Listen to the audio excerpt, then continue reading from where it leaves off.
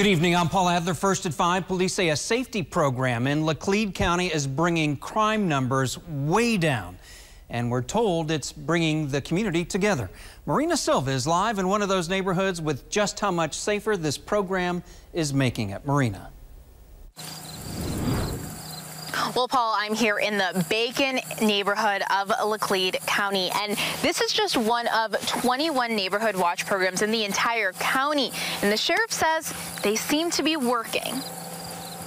We have grown from 4 people, we're up to about 21 individuals. And the reason we really wanted to join forces with the Laclede County Sheriff's Department is because Conway did not have a very big presence of police officers in town, and we're a small town. Ruthie Letterman is one of the founding members of the Conway Neighborhood Watch Program here in Laclede County. She joined to keep her and her neighbors safe. Helps ensure the safeties, of each community member. And it also, it helps whenever somebody new is coming into the community, they want to know, what's our crime rate like? Is there a protection? Is it protected? And, we've got a very active sheriff's office. The sheriff says these groups are formed mostly to help prevent 2 major crimes, burglaries and stealing. And we know that this past year that our burglaries are down 65%, our stealings are down about 60%.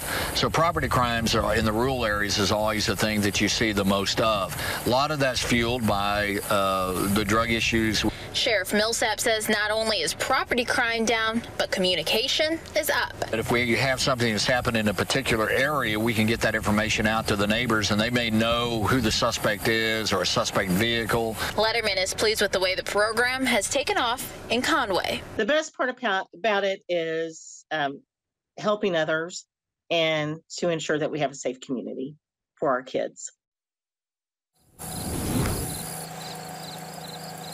A lot of the groups will have regular meetings. Now, the Conway group is actually meeting tonight. If you want to join your neighborhood watch program, you can contact the Laclede County Sheriff's Office, and I'll put that number in this story on KY3.com and our KY3 News app. Reporting live in Laclede County, I'm Marina Silva, KY3 News.